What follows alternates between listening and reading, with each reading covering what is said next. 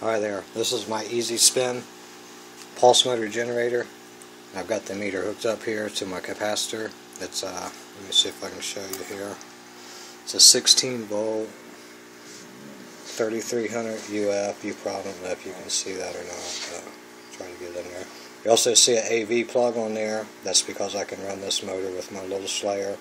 Don't know if I'll show it in this video, but if not, I'll show it on the next. That's just my meter leads hooked up. They come around onto my meter there. It's on the 20 volt scale. Anyway, I'll show you how it works here. Wind it up. It runs counterclockwise. Right here's my little reed switch. And I managed to get an LED on there, resistor way down. It's got a 10K resistor on it, so it doesn't pull on the motor. Don't seem to affect it too much.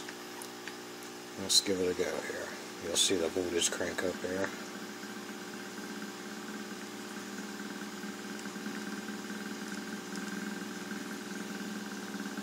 There's 450 ohms of 42 gauge wire, 4 coils.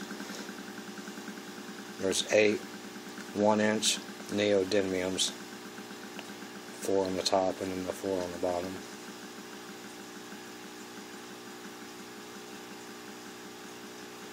I think it's cool just because of the generating capability of it, and it'll run clear down to about half a volt or less.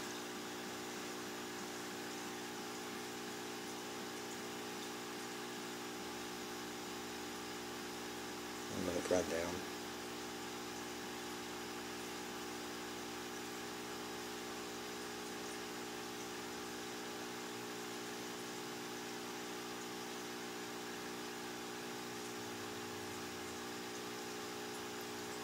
.4, .5, something like that. Let's crank it up again. And I'll show you that it's not just coasting. I'll stop it once we get some power generated here in the little capacitor. And it's not a super cap, it's a regular run-of-the-mill capacitor. Let's stop it. There's our voltage just staying there. So you'll know that it is not just coasting.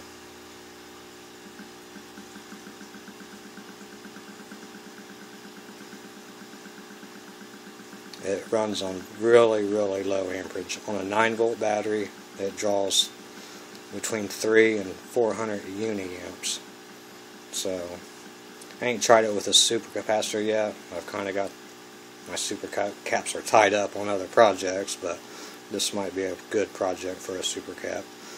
Lid Motor just posted one on there that I like really well. The best one I've seen is Laser Saber. That little motor he's got it's nice. Thanks to him, thanks Lid Motor. Like all you guys' work. Just want to give you a mention out there.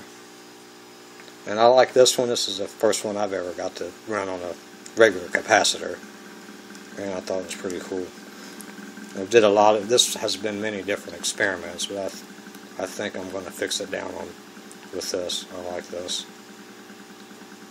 In my next video, I'll show you it running with my little Slayer. I've got a 1.5 volt Slayer that it runs. It'll run it up to about 16, 17 volts and keep it there. And I'll show you that on the next video. I just wanted to get this one out there. If you like this video, give me a thumbs up. And as always, thanks for watching.